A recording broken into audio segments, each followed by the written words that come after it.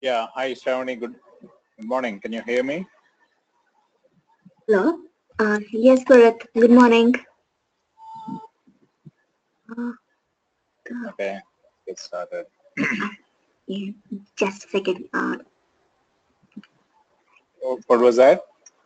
Just a second. Okay.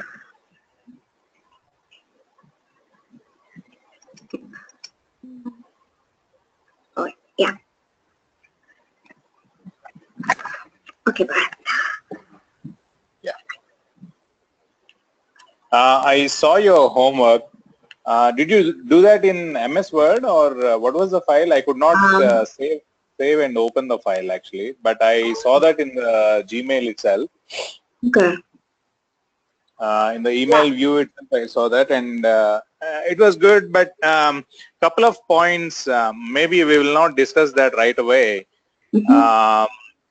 But when we talk about the project implementation methodologies, you will realize, for example, you said the rigid compartmentalization of waterfall is correct, but sprint does not actually, I mean, sprint is not a compartment. Actually, there's a lot of overlapping of different functionalities within a sprint. Okay. So you will realize that you'll get to understand that when we actually discuss the project implementation methodologies today and tomorrow. All right. Okay. Yeah. So Yeah. on the whole, it was a good job done. But we will take up your homework once once we discuss agile.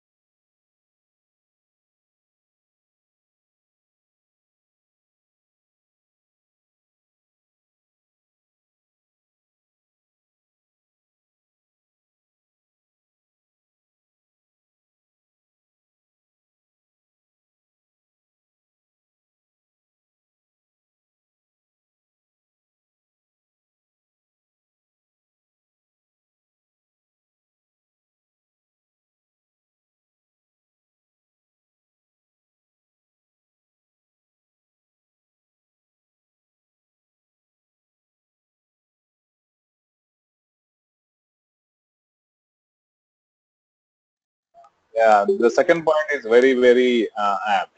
So whereas the first point, right, the software development process is divided into different phases, while agile methodology segregates the project into life cycle into sprints. So actually, what the point which you wrote about waterfall is absolutely right. I mean, it is divided into different phases, whereas agile will not segregate. There is a constant overlap between different sprints and different functionalities. Okay. The sprints are divided in I mean, the agile project implementation methodology on the whole is divided into different sprints, but there is no segregation as such, right? Okay. There is overflow, there is a constant interaction, there is a constant I mean, things get overlapped between different sprints. Okay. Right? So the waterfall model exhibits project mindset and lays its focus strictly on the completion of the project development, while agile has product mindset that focuses on ensuring that the developed product satisfies its end consumers and changes customers and changes its self as the requisite of I mean, this is see, both any project implementation methodology, correct? So the end goal is to satisfy the customer, right? To give a product to which will stand up to the expectations of the customer. But agile does it better than waterfall. There are reasons why agile does it better than waterfall, right? So in waterfall, what happens is the involvement of the customers is very limited, whereas agile involves the end customers at every stage of the project, right? So that is the reason why there is more chance to deliver a product that is more in tune with the expectations of the customers in agile than in waterfall. Than in waterfall. Yeah. Yeah. Right. Yeah. Got it. Yeah. So it's like, yeah. So let's get started on the. Okay. I'll just mute myself. Yeah, sure. So today what we will talk about is the project methodology concepts. What is project methodology? I mean, you are, I know you are not training for project manager role, but still it's important that you understand the project management concepts, because yesterday we talked about several roles that you will come across in a project environment, right? So project manager, business analyst, architect, development team, testing team, right? Database modeler, database admin, right? So there are a lot of people who you interact with. Out of all these different roles, you will interact very closely with the project manager. In fact, your project manager will interact with you very closely, because the as we discussed yesterday, the role of the project manager is to manage the resources, right? To implement the project goals, whatever the defined goals are there, right? Within the stipulated timelines and within the stipulated budget, right? So in order to understand, yeah. What does actually resources mean? Does it mean only when it comes to the money part, or even the even the team or the selection of the team, and even all those things include in the resources? Yeah, when I say budget, it is money. When I say resources, it is the people actually. Okay. Okay. In an IT environment, they call people as resources, right? We need one resource, we need two resources, we need three resources, something like that. So what is the resource plan? So whenever they refer to resource, it talks about the people who are involved. Okay, got it. Yeah. So so the project manager here, right? He's very much concerned with the timelines. Whenever timelines are involved, he needs to understand what this project is all about. What is that we are trying to implement? What is the amount of effort that is involved? What are the expectations of the clients, right? So for this, the project manager is very much dependent on the business analyst, right? A project manager, I mean, he will get an opportunity to interact with the clients very closely also, but it's the business analyst who actually talks to the clients very, very closely. So in order to understand what this project is all about, what is the expectations of the customers, how much time it takes to implement this project, right? Because ultimately he is responsible for managing the budget.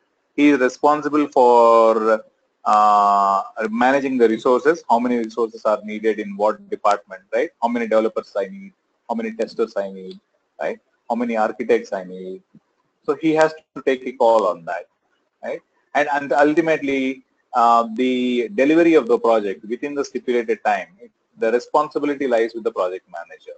So in order to come up with a project management plan, right, a project manager is very, very closely dependent on the business analyst. And not only to develop the project management plan, even during the execution of the project as well, at every stage, he is dependent on the business analyst. For example, if there is a complaint, if there is a complaint that what was delivered is not up to the expectations, or if there is a if there is a difference of opinion between the business analyst and the developers, right? So in all these cases, the role of a project manager is very, very important. So coming back to the point where I started, why you need to understand what project management is, at least, because you will be interacting very closely with the project manager, number one. And a business analyst is involved in every stage of the project management. Yesterday we talked about SDLC, correct? So your role is very, very prominent during the elaboration phase, right? The requirements gathering phase, the second phase. The first phase is planning. The second phase is your requirements. Third phase is design, development, testing, deployment, maintenance. Correct? A business analyst is involved in every stage. Question actually. I wanted to ask this actually even yesterday too. Okay, I always hear people saying that business analyst job is like very easy. Is that true? It's easy and it's difficult. See why they say people. It's easy to understand. It's easy to understand, grab the concepts, and it's easy to get into the job. But actually doing the job, there are certain qualities that are expected out of a business analyst, right? So I mean, I have one class dedicated to that. What is the skill set that is expected out of a business analyst? Yeah, right? yeah. So the I mean the couple of qualities that a business analyst need to have is you should be a very, very quick learner. Mm-hmm. For example, if you are a business analyst in Bank of America, you are allocated to a particular project which deals with a particular, for example, screening of customers for credit card allocation. Right? You need to quickly understand how this process happens. Okay. Right? And you need to be very, very interactive. A business analyst cannot accomplish his or her job without interacting with the business. That is a primary quality. And you need to be a very, very quick learner. Right? You have these two qualities. Your job as a business analyst is very, very easy. The documentation part is not that difficult. Anybody can do the documentation. The major thing that you need to accomplish is your understanding of the business process and your understanding of your interaction with the business with the clients, and then your understanding of what their expectations are. Okay. Right? What are the business requirements are? Okay. Right? Yeah.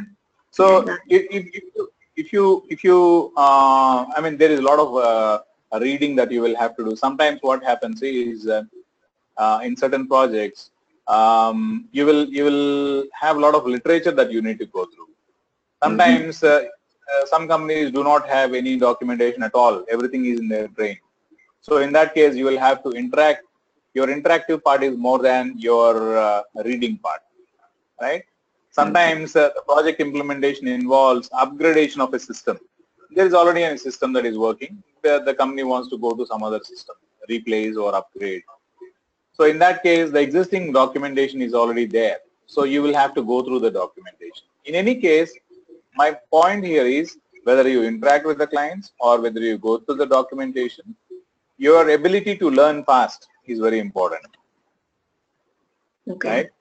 Your ability to articulate is very, very important. Okay. So you will get some time. I mean, I mean, whenever you get a job, right? You know which company you are going into. You know which business, which process you will be associated with. So you can do some groundwork. You will get enough time for that. Okay. Right? Even when you are in a client location, you will get enough time. I mean, on day one itself, they don't expect you to write a business requirements document, right? So they will give you enough time to settle down and understand the process, interact with the client folks, right? And then come up with the documentation. And you always have the documents that are written for other projects within the company. So you can take a look at them, how the documents are written, right? You can actually understand how things work in a particular client place, right? And then adapt your way of your style of working according to their expectations. Okay, got it. Right. So it's both easy and difficult. I mean, when you master, I mean, some people are naturally very, very interactive. They, I mean, they are very, very what we call aggressive in their approach. So people tend to, I mean, those people tend to succeed more as a business analyst. Some people are very, very analytical and critical in their thinking. They have a very good chance of succeeding as business analysts, right? Okay.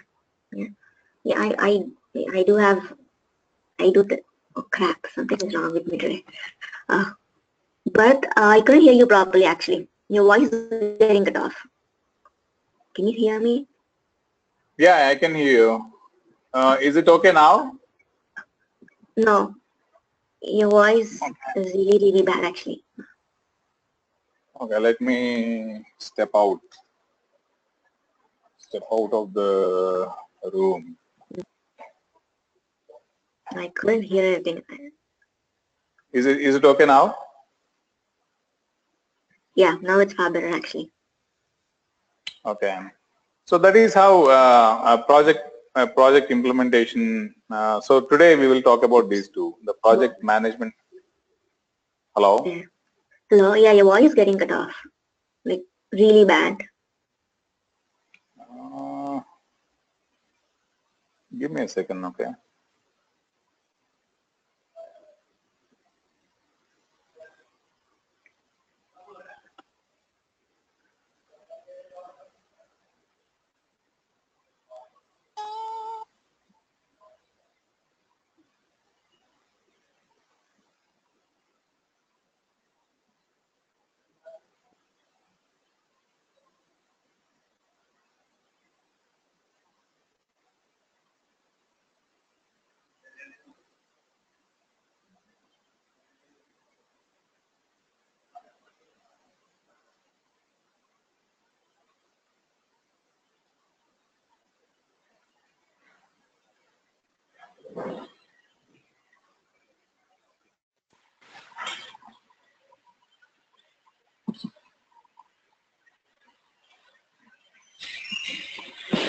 Yeah, can you hear me now? Hello?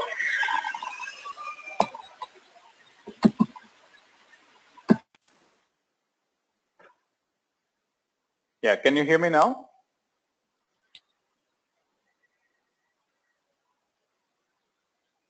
Shravani, can you hear me now?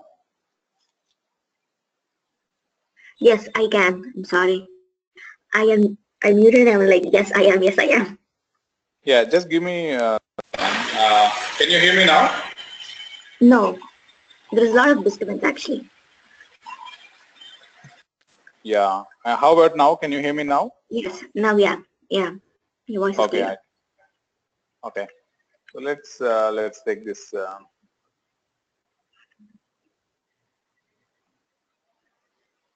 By the way, I'm sorry, I didn't mean to interrupt while No, explaining project management, but it's just like everyone, like when I decided that, I'm going to do business analysis, it was like everyone was like, no, don't do it, you don't get money and it's a very easy job. Just, don't even think about it. And I'm like, I just wanted to know, like, because since you are a business analyst, you will really understand, what exactly being a business analyst is. And I need honest opinion. So I thought, okay, I'll just ask you. yeah, I mean, it's. I mean, in terms of money, there is a lot of opportunity to grow as a business analyst. I Yeah, mean, exactly, uh, exactly. That's what I mean, when I researched about business analysis, I was like, more than money, it's like, you get exposed to so many different fields. yeah, so many, That's and something, yeah, that's something so important to grow. Uh, and yeah, you get to talk to a lot of people. I mean, it's a very interesting job. More than yeah, anything else, it's a very interesting job.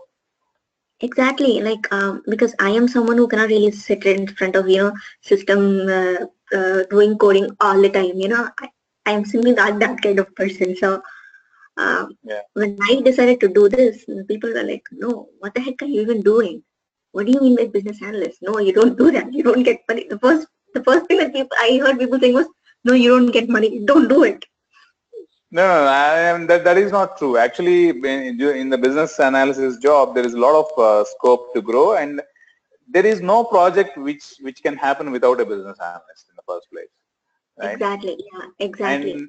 and even in the corporates, there are very high value projects which involve a lot of money. So in those projects, the role of a business analyst is very critical. I mean, all the requirements and the definition of requirements, the estimation of budgets and execution, everything is dependent Everything on is dependent on what business analyst. Yeah. yeah. Yeah. I mean, So for okay, I'm yeah. sorry. I didn't mean to interrupt you. For me, at least, because money is not my first priority. It's just that, the job has to be interesting for me. If it's not interesting, I really cannot, work on it. So That's the reason Yeah, why I chose business analyst. So there is good money as well. okay, it's fine. I don't care even if It's you an get exciting, paid 20 or 40K. yeah, it's an exciting career, no doubt about it. But and at the same time, there is money as well. Mm-hmm. Yeah. Mm-hmm. Mm-hmm. So why do you think project management methodology is needed? Um, methodology. Yeah, to ensure project success. Yeah. What do you mean by success? How do you measure success? In the terms of end product, I mean, if the end product is, you know, I mean, if the client is happy with the product, then it means that the project is success. Yeah, there are three important criteria to determine success of a project. The most important of them is what you have mentioned, the product. Whether Okay. the product is up to the expectations of the clients. So whatever the requirements they have given, whether the product stands up to their expectations or not. Apart from that, there are two important criteria which determine the success of a project. Timelines, whether the project was implemented within the stipulated timelines. Budget, whether the project was executed within the stipulated budget. And then quality of the product, right? Of course, quality of the product is the most important. But at the same time, the amount of money that we can spend on a project or the amount of time that we can spend on a project is limited. We cannot go for unlimited times, right? So I've captured some screenshots. You can go through these screenshots. You don't have to really remember anything. But these screenshots are very, very thoughtful. Actually, I've drawn this from a research paper. So you can go through, I'll send out this slide deck to you later. So the basic objective of a project management methodology you need to remember is it gives a structure, right? Whenever you implement a project through a methodology, it could be waterfall, it could be RUP, it could be agile, or it could be Scrum, it could be anything else. Irrespective of whatever the methodology you choose, your project management methodology, implementation methodology is supposed to give you a standard method, guidelines, to make sure that everything is falling in place, right? That is the basic purpose of project management methodology, right? So these are the different stages of project implementation. For example, there is a business planning. So the business comes up with an idea that they need to implement an IT project, right? And towards the end, there is operations and maintenance. And in between, there are different steps like conceptualization of a project, definition of requirements, risk identification, baselining, project execution, project closeout. So why I gave this diagram to you is this is the project execution phase and this is the definition phase. So the definition phase is very important for you as a business analyst. Having said that, most of the business, sometimes the business analyst will get a chance to involve in a project in the planning phase itself. Let me tell you my own experience. I worked as a business analyst at Blue Cross Blue Shield of North Carolina, and I worked in Oregon also, right? So I was recruited for. I worked there as a contractor. My project did not get started. Didn't get started by the time I joined. I had some time. So for a couple of weeks, I worked with another business analyst. And then during those 2 weeks before the project kickoff, I had the opportunity to interact with the project manager, the clients during the planning phase itself, right? While they are still discussing about the scope of the project, what needs to be accomplished, what is their vision, what is their budget and all. So very rarely, my point here is very rarely a business analyst will also get an opportunity to get involved in the planning discussions, not just requirements as well. Your role might be very, very limited in those discussions. You might be just a spectator, but you get to learn a lot of things. When you interact with the clients or the project manager during the planning phase itself, you get to know the philosophy behind why the project is being initiated, right? That will make your job of gathering requirements, asking questions to your clients very, very easy, right? Yeah. When you understand the reason behind something, your job gets, your job of accomplishing the task, it will get far more easier, Yeah. right? And sometimes as a business analyst, you will also have an opportunity to interact with the vendors. I had this opportunity as well, right? So while I was in the same client location, there was an analytics tool, right? Blue Cross was trying to use, yeah. Yeah, I mean, this question may sound silly, but I just want to know what exactly are these vendors? I mean, what exactly these people do? You know, I keep hearing, vendors, vendors, vendors all the time, and I absolutely have no Yeah. idea what exactly these people are, who exactly these people are. What do they do actually? There is no silly question. I mean, every question is valuable. Since you come from a non-IT background, there is no silly question. Just stop me whenever you have a question, okay? Okay. So vendors are the guys. Actually, so when you said you don't have Microsoft Office, correct? Yeah. Microsoft Office is a product that many people use on their computers. Who is the vendor?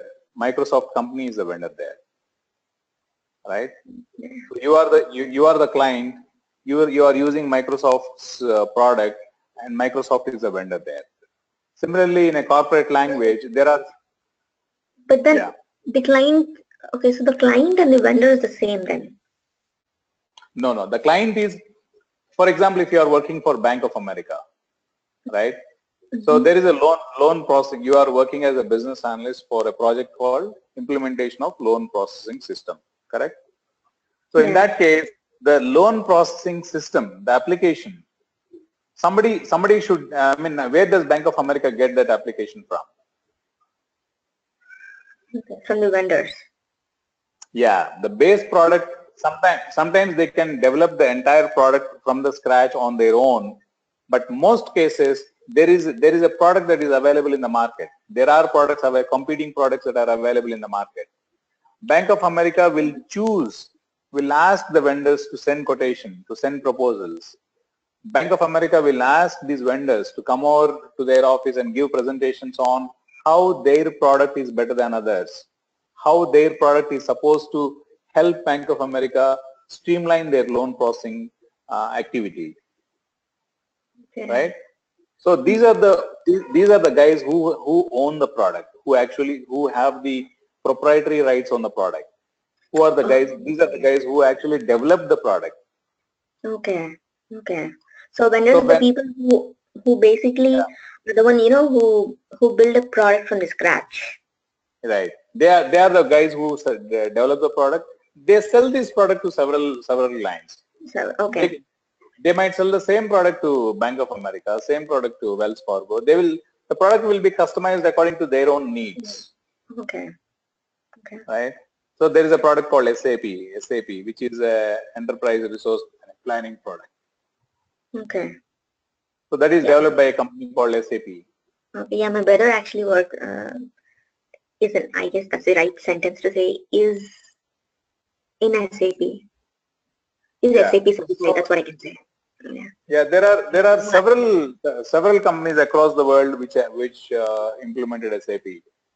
Right? Okay. Who is a vendor here? SAP is a vendor. Okay. So SAP is something like Microsoft. Correct. These are the guys who actually develop the product. They are the proprietors of the product. But they can sell the product to different companies for implementation based on there is an initial charge, there is a maintenance charge, there is license, there are a lot of things in the selling process, right? Okay. Okay. So if you're working in SAP, it means that you're working for the product, for the vendor. Yeah. That's it. You can work for the vendor as well. For example, SAP is being implemented in Bank of America. You have the opportunity to work on behalf of Bank of America, and you have the opportunity to work on behalf of SAP also. Okay. Okay. Then what does it Sometimes, mean? Sometimes there is another opportunity. For example, SAP is implemented in Bank of America by TCS. Right? You have an opportunity to work on behalf of TCS as well. Oh, okay. Yeah. Okay. Then what does it mean that you're working on a client side? So when you are working on a client side, what that means is you are working at Bank of America office on behalf of Bank of America. Oh, okay. Okay.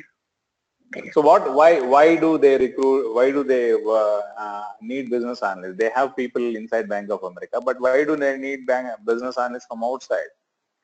Because most of these guys who are part of Bank of America, they do not have, they at any point of time in companies like Bank of America, there are some 50 to 100 different projects that are running in parallel. So these guys who are part of Bank of America, who actually manage the real business of Bank of America, right? They don't have time to get involved in all these IT projects. If they get involved completely in IT projects, who will manage the actual business? So that is the reason why they recruit business analysts. The expectation here is the business analyst will interact with the business owner or the business manager or the subject matter expert, whoever is there, and then do the rest of the job. Elaborate the requirements, document the requirements, interact with the technical team, make sure the product is developed properly. So all these tasks are the expectations of the business analyst, from the business analyst, right?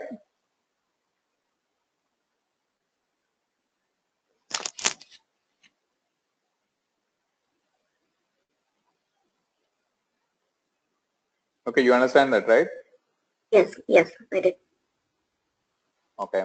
So this is another way of representing what is shown in this picture. So what are the different stages and where exactly your SDLC, where exactly your SDLC stages will fit into the overall project execution. So there are certain steps you need to understand which are there even before your SDLC starts. And there are certain projects which are there, which will be there even after completion of your SDLC. So your project management methodology is much bigger than your SDLC, right? That is a point here. So you will not be asked any questions on all these, on all the stuff that we are discussing here, right? So these are all for your understanding. I have actually devised the course in such a way that it is useful in a practical sense, not in a theoretical sense, right? So you might not face these questions on project management and all, but definitely you will be asked on these things. How was your interaction with your project manager, right? So what are the different stages of the project? How was your how do you manage to get the requirements, right? So these things, when you understand the background of all these things, your job of facing the interview questions as well as your job of functioning as a business analyst will be a bit easier. Otherwise, we can directly get into the concepts of business analyst, which again will give you a very narrow view of the job, right? It's better you get a macro view, right? So some points to remember: there are certain steps in project management that fall outside the purview of SDLC, right? Like planning, closeout, and all. Right? Yeah, a business analyst might not be needed in those stages, but luckily some business analysts will get a chance to participate in those stages as well. Why I say lucky is, if you get an opportunity to participate in those stages, your job of functioning as a business analyst will get easy. The possibility of developing better interactions with your clients is there, right? When your interaction with your client is better, your job of getting requirements from them becomes easy. So it's more, after all, you are interacting with a human being on the other side. You need to remember that. So the more interactive you are, the more comfortable they are with you, the more easier for you to do your job, right? So SDLC provides a framework for project execution phase. So there are certain stages outside the purview of project execution. So as your SDLC gives the steps only for the project execution phase. neither PMM, project management methodology, nor SDLC is intended to provide. So this is what you need to remember, right? So broadly, the SDLC steps, we know the SDLC steps, right? Planning, design, definition, design, development, testing, execution, maintenance, right? Rollout and maintenance. So these are the high-level steps, but internally there are no hard and fast rules, right? Every project implementation will have its own rules within the scope of the selected project management methodology. For example, when you become a business analyst, when you and get an opportunity to be a business analyst in 3 or 4 different projects, all implemented by agile methodology, you will definitely find this, you will definitely observe that all the 4 different projects which are implemented in agile have implemented agile in 4 different ways, right? So project manager or project management team, they have the flexibility to tweak the rules sometimes within the purview of the implementation methodology. It depends on the client place. In some places, the documentation is not very I mean, they don't go by very hard and fast rules. In some places, it is very strict, right? So it all depends on the client place. It all depends on the project manager. It all depends on the project management office of the client and all, right? So we have talked about project baseline. What is the project baseline? Any idea?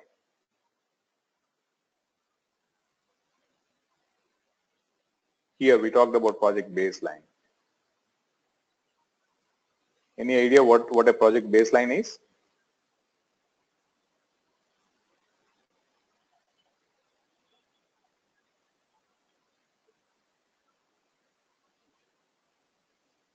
Shravani, you there? Sorry, I forgot that I muted myself. Yeah, that's fine. Probably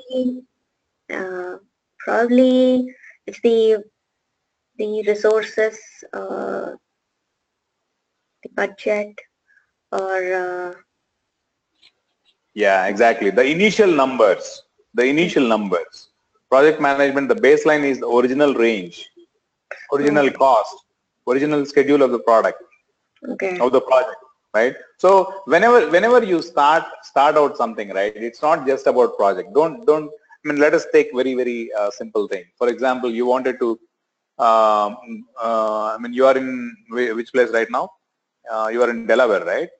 No, Charlotte. Yeah, you are in Charlotte. For example, for the weekend, you want to go to Raleigh and come back, right? It's about 4 hours from Charlotte to Raleigh, right? You want to visit a temple, Raleigh. Yeah, it's 2 hours. It's just 2 hours. Yeah, 2 hours. So you want to go there, go to the temple and have lunch there and come back, right? So obviously, when you have this thought in your mind, right, you will have to plan. So when can you start? After breakfast? So you want to take a break in the on the way, right? You want to plan your lunch there, or after lunch you want to go there and come back. So there are I mean, you want to go by car, or you want to rent a car, or you want to use your friend's car, or how many people. So there are, even for a small 2-hour trip, there are a lot of ifs and buts. There are a lot of parameters that are involved, right? So think about a project that involves millions of dollars, right? Tens of people, clients, business processes, customers, right? So it involves some certain level of planning. So whenever a planning is done, they start out with something called scope, in scope and out of scope. They try to draw the scope of the project. What is that we are trying to accomplish, right? What are the business activities that fall within the scope of this project? What are the business activities that fall out of scope for this project, right? Based on what we are trying to accomplish, what could be the timelines that are needed? What could be the resources that we need? What could be the total cost, right? So the initial numbers, they are called the baseline numbers.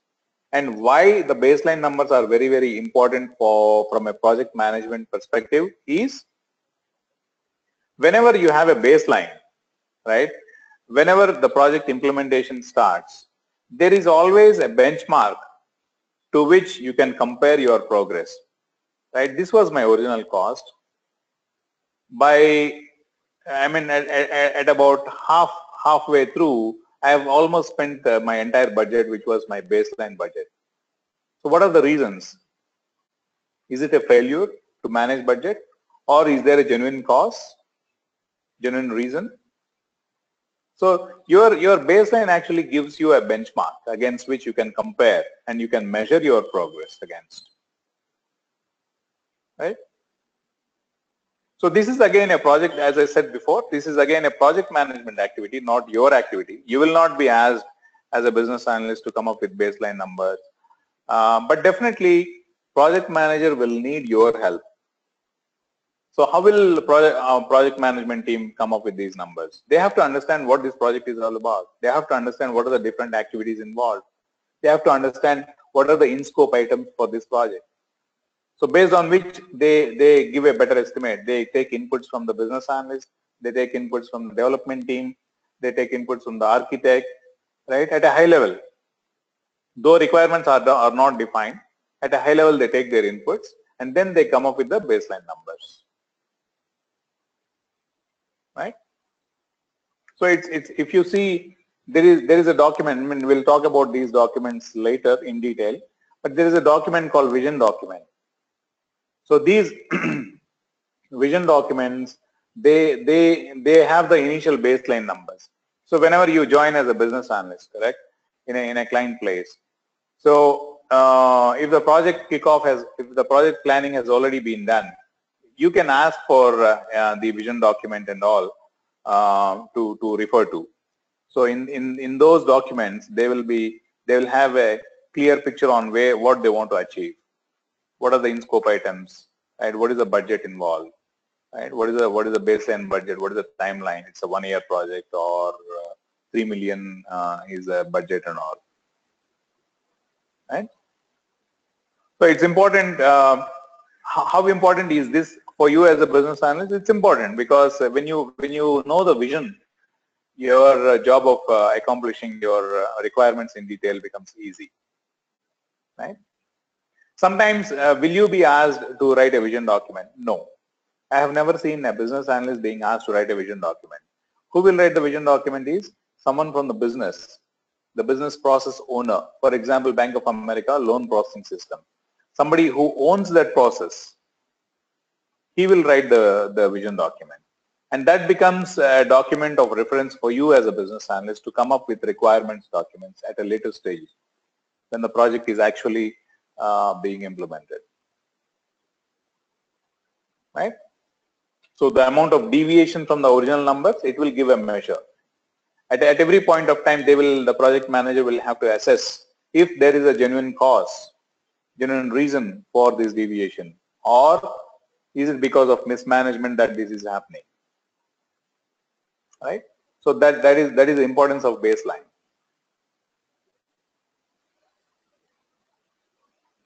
right? So let us talk about these waterfall. I think we'll not be able to cover the entire stuff, but we'll talk about waterfall. So in this presentation, right? So I have there are other variants of waterfall. You will not be. I mean, these are all very obsolete. Actually, these you will never see these variants of waterfall in practice. But it is important for you to understand that waterfall is on one extreme of the scale, whereas agile is on the other extreme. In between, there are several variants of waterfall. Waterfall has gone through a lot of evolutionary process before agile came into picture. So the waterfall implementation methodology is definitely important, but the other variants of waterfall, right? They are not important from a practical point of view. They are important only from a critical perspective. So once you understand waterfall, we'll quickly go through the variants of waterfall, and then it becomes easy for you to understand the differences between waterfall and agile in a better way, right? So as you have written in your homework, waterfall methodology is a very strictly compartmentalized methodology. So all the different stages of project implementation, like planning, requirements gathering, design, implementation, testing, installation, maintenance, so all these processes happen in a very strictly compartmentalized way. What I mean by, if you observe the lettering in yellow, there are two words that clearly define waterfall. One is linear, the second one is strictly compartmentalized. Linear, what I mean by linear here is the next business, the next process, the next step of project implementation will start only when the previous previous phase is completely done. What that means is your design will start only when your requirements process is completely done and the requirements is completely signed off, right? Your development will start only when the design process is completely done. Your testing will start only when your development process is completely done, right? So many times when you are working on a project, when you are working on requirements, you will not even see you will not even know who the development team is. You will not even know who the testing team will be, because the project, if the project is implemented through waterfall methodology, you don't need development team in the requirements phase, right? It is very, very strictly compartmentalized, very, very strictly linear, right?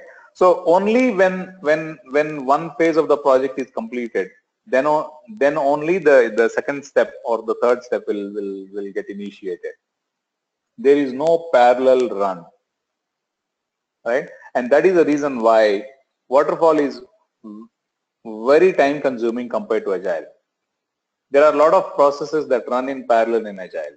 That is where you save a lot of time and money in agile, right? And one more point from a business analyst perspective is your involvement of the clients, the people from whom you gather the requirements. Their involvement is very, very minimal. Their involvement is there only in the requirements phase. In the design, implementation, testing, your clients are not directly involved. They think their job is done once their participation in the requirements phase is done, right? So that is the reason why waterfall is considered a failure, because when a client is not involved in the design phase, at least to some extent, when a client is not involved in the development and testing phase, at least to some extent, 10%, 20%, there is a lot of chance that that the product that is delivered to them at the end of the project might end up giving them some surprises. They might end up saying that, oh, this is not what we wanted, or this is not how we assumed it will be, or we thought this will be different, right? If their involvement was there in throughout the project, probably the amount of the surprises they get at the end of the project will be minimal, can be minimized, right? So this is one of the greatest drawbacks of waterfall. Involvement of clients is not there throughout the project implementation, right? So here on the right side, right, I haven't written much which you don't know. Actually, if you have gone through the slide deck yesterday, I have elaborated the same phases here. So what you need to pay attention on this slide is SDLC steps are linear, strictly compartmentalized in waterfall. The next step starts after the completion of the previous step, right? Most of the strengths and weaknesses of waterfall could be correlated to this feature. So if you remember two different words, one is linear and strictly compartmentalized, all the strengths of waterfall, right, they revolve around these 2 points. All the weaknesses of waterfall, they revolve around these 2 points, linear and strictly compartmentalized, right?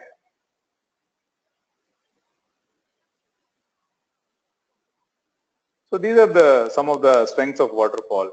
Easy to understand, easy to use. So why is it easy to understand? Why is it easy to use?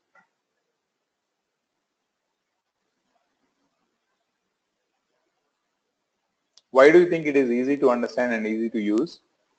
Easy to understand is not the requirements. Easy to understand is the implementation methodology. For example, when a project is initiated via waterfall, right, there is a clear-cut definition. January, February requirements, right? March, design. April, May, June, July, August, development. September, October, testing. November, December, deployment and maintenance. There is a clear definition. There is no confusion to anybody. So by the end of February, if you don't get your requirement signed off, there is a clear-cut definition whether you have succeeded or failed, right? So it's very easy because there is a clear-cut demarcation of what needs to be done and when. And at any point of time, only one task is being done. There is no parallel run. So it's very easy, right? Milestones are well understood. So you know when what happens in a project. Provides structure to the inexperienced team. This is very, very important. Sometimes when you are new to the project, if you are in waterfall, it's easy for you rather than in agile. Right? Sets requirements stable. Why requirements are stable here? Because if you remember what I said, the design and development stages of waterfall will start only when the requirements are completely signed off. When the requirements are completely signed off, what that means is there is no going back. The team has to strictly confine to what the requirements that are the requirements that are signed off by the clients. So the requirements are stable. While in agile there is a scope for evolving requirements. Right? Good for management control, planning, staffing, and tracking. So management knows, what is the stage of the project. For example, they don't need development team until the month of April. They don't need a testing team until the month of August. Right? They don't have to staff the entire project in the month of January itself. Correct? It's very easy. It's very easy to track the progress also. Works well when requirements could be visualized and defined at the beginning of the project. So not every project. This is a point you need to understand as a business analyst. Business analysts should never have the impression that the clients will have a complete, thorough understanding of what they want. If they have a complete and thorough understanding of what they want, they don't need a business analyst, right? So they have a high-level idea on what they want, most of the cases. It's through interactions between the business analyst and the stakeholders that the requirements actually get evolved, right? So it's important that you understand the business process, and it's important that you as a business analyst question them in several different ways to gather the requirements, right? So in waterfall, what actually happens is since there is a strict timeline to define the requirements and sign off the requirements, it's important that the clients know what their requirements are. It's important that the clients know what is strictly what is that they want to accomplish.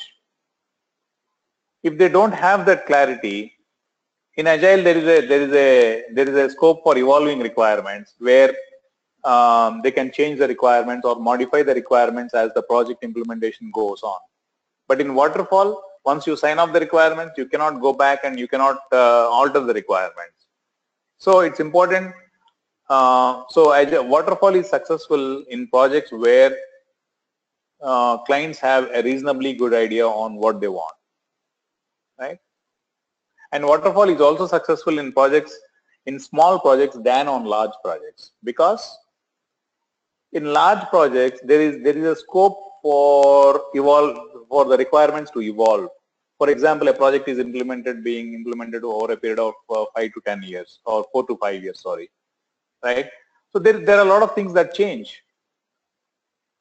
At least there is a possibility for a lot of things to change. On the other hand, compare that with a project that is being implemented in 3 to 6 months period. There is little chance for the requirements to change, right? So waterfall is very suitable when the clients have an idea on what they want, a clear idea on what they want, and small projects.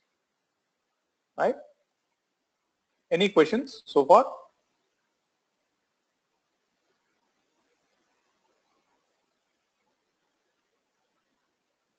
No. Yeah. So, and the shortcomings also are related to the same quality of agile. All requirements must be known upfront, which is not easy. So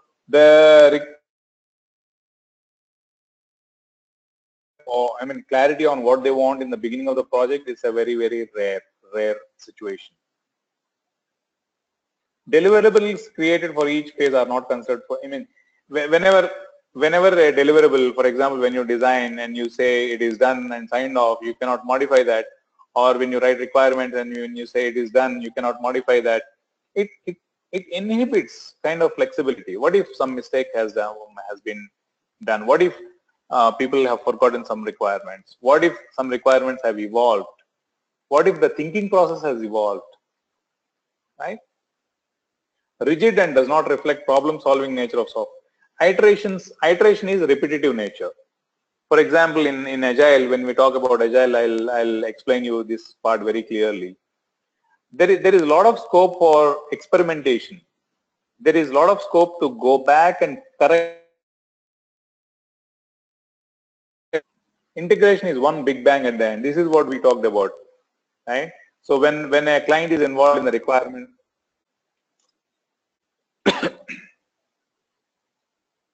when a client is involved, yeah, is it fine now? I guess it's fine now. Yeah. So when the client gets to see the product at the end, there are a lot of surprises. There may be a lot of surprises, right? Whereas on the other hand, but can you explain what is integration is one big bang at the end? Yeah, integration is, what integration means here is, whenever an application is being developed, there are several smaller parts, correct? So when all these parts come together and that is delivered to the client at the end, in one go, the entire application is presented to the client in one go. It's big bang, right?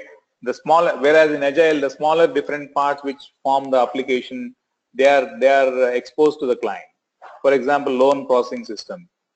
When you go through loan processing system, right? When you go through any application, there are 10 to 15 different screens. There are 10 to 15 different steps. So all these 10 to 15 different steps are exposed to the client in waterfall at the end. Whereas in Agile, so they are involved in the development of all these different screens and different processes. There is no big bang approach. There is very iterative approach. So when a big bang implementation is done, when the entire application is exposed to the client and implemented in one go, what if something goes wrong? Right? So your chance of correcting the mistake is less. Right? So little opportunity for customers to preview the system until it may be too late. Sometimes it is too late. Sometimes one small mistake might require a lot of efforts to correct. It might have several dependencies. If you correct one thing, there are several other things that need to be corrected. Right?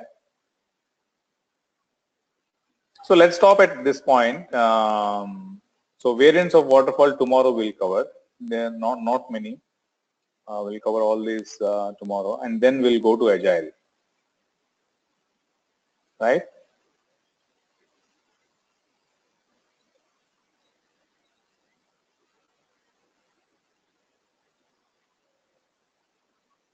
So I'll send you this this slide deck. Okay, Shravani? Yeah.